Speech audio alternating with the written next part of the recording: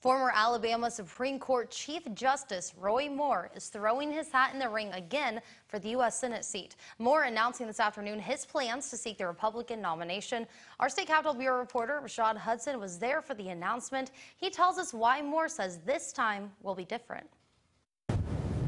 Well, this time Roy Moore says he plans to win after a number of people telling him not to enter the race. But he says it's his core group of supporters that are urging him to run.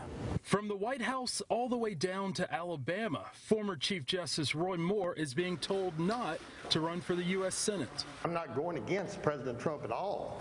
I support President Trump. I'll vote for President Trump. Pledge allegiance to the flag. With a room of family and core supporters, Moore says he's getting back into the fight and says he plans to do things a little different. I would like to make more personal contact with people.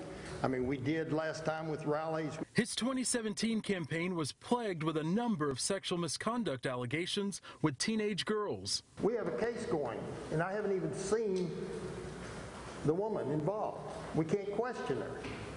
Now, where are they? I've taken a lie detector tests. I've taken polygraph tests. I've done everything I could do.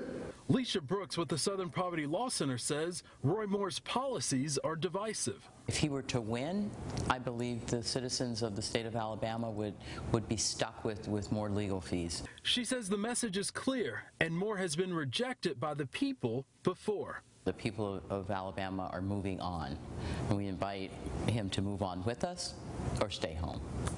The Republican field of candidates is expected to grow even more. Putting the Valley first, Rashad Hudson, WZDX News. If Moore wins the Republican nomination, he could face off against Democratic Senator Doug Jones yet again.